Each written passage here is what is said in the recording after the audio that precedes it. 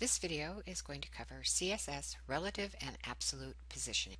Before we get started with actually writing some code, you need to understand the differences between relative and absolute positioning, how they work together in order to affect where your content is on a web page. Relative positioning moves an element to a new location based upon where the element would be in the normal top to bottom flow of your web document. In creating absolute positioning, remember to always work with a parent element that has a CSS rule set to relative. It's a good practice to follow, and you'll find your positions will work a lot better. To demonstrate the capabilities of relative and absolute positioning, we're going to be creating a HTML web form that will eventually have all of our prompts lined up nicely and all of our input fields lined up nicely. I've created a basic web document that has a form in it with 4 form fields, a submit button, and we've already done a little bit of styling to our body, a container, and an image. So I'd like to have you take a look at what it looks like before we start doing our relative and absolute positioning. When the raw HTML code is rendered without doing any styling, you can see that our first name, last name, email, and comments labels are bunched right up against our text boxes. Notice also that comments is at the lower end and our submit button is in the left hand position as well. Back to the code. Okay, we're going to be working with certain elements within our page, and I just want to review those elements really quickly. First thing that we're going to be working with is our field set. We have 2 of those, one with the class of info and one with the class of submit. I'm going to be doing a little bit different things with each of them, so it's a good way of breaking them.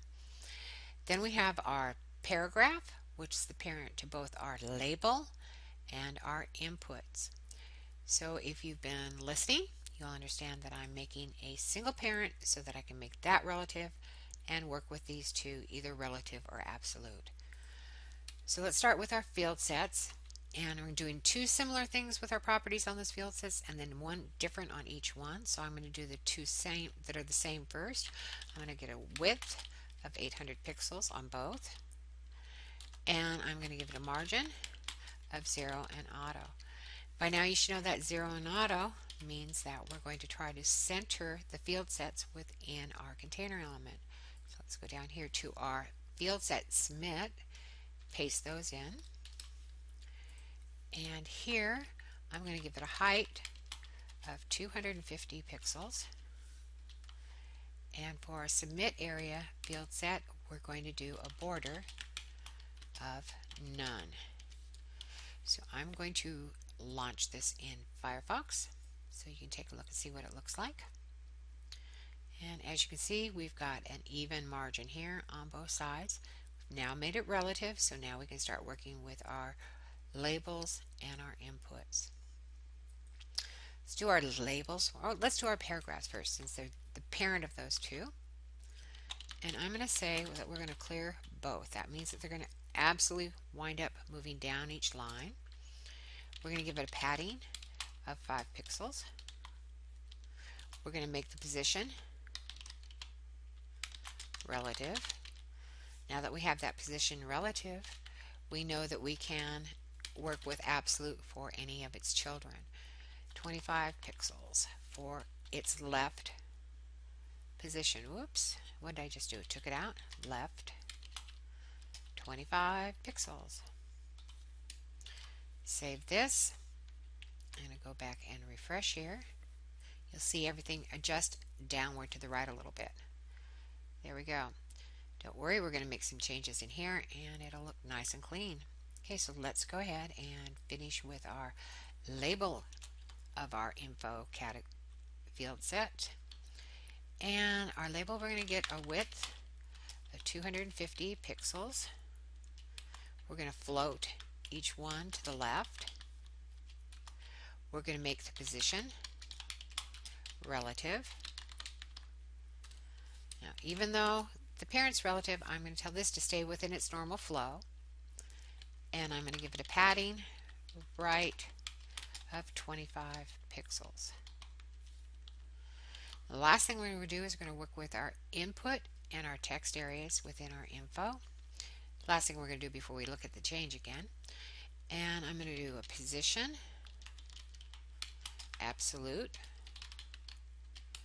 and I'm going to say give it a left break of 250 pixels from its parent, which is the paragraph. So let's go ahead and reload. And you see now everything's lined up very nicely on the left, on the right, they're lined up here. So the last thing we need to move around is our input button, and we'll give it a little style color as well, just to make it look a little better. So we're going to do a position. You want to guess? Absolute or relative? Well, we don't want to take it out of its normal flow, so let's do a relative. We're going to do a left of 250 pixels. That's again from our paragraph down there. I'm going to give it a background color of the dark blue that we're using for the outside of our container, 225B94. And I'm going to do obviously a text of white if my background is blue. So let's take a look and reload this. Our last thing is our button down centered or lined up with these, and that's our final product. So thank you very much for watching. Hope you enjoyed it. Hope this showed you how to use absolute and relative together, and keep watching.